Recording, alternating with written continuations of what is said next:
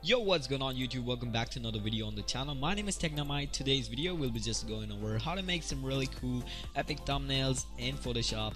This is a Photoshop version, but I'll also be doing a thumbnail tutorial non-Photoshop version for non-Photoshop users. But anyways, let's get started for this tutorial.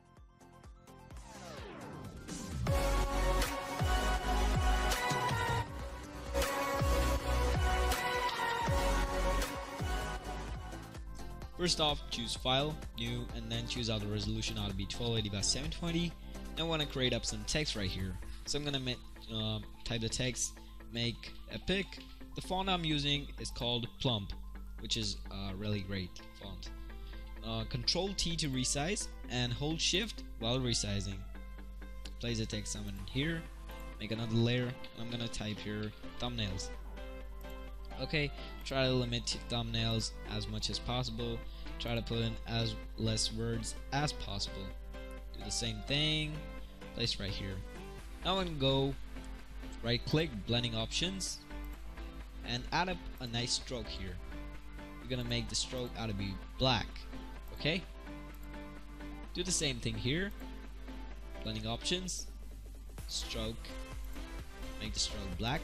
Go to gradient overlay and put up a nice gradient overlay over it. Okay, now we need some background for ourselves, so go to File, Place Linked, and choose out background for yourself. Place it in the bottom. There you have it, nice and cool. We want to choose both of these and make it bigger. Place somewhere in here. That's better.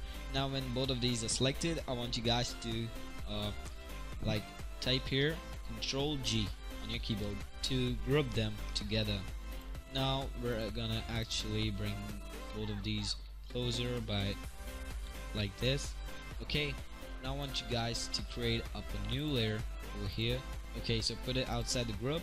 Choose the brush tool by pressing a B and choose out black.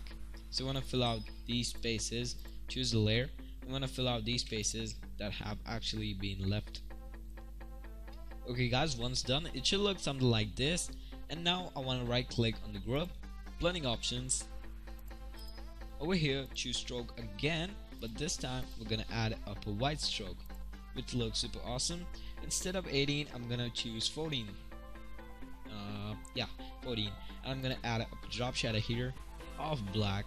I'm gonna reduce the spread up a bit, or make the spread up somewhere here and reduce up the size a little bit. So that gives us this kind of effect, which looks super duper awesome.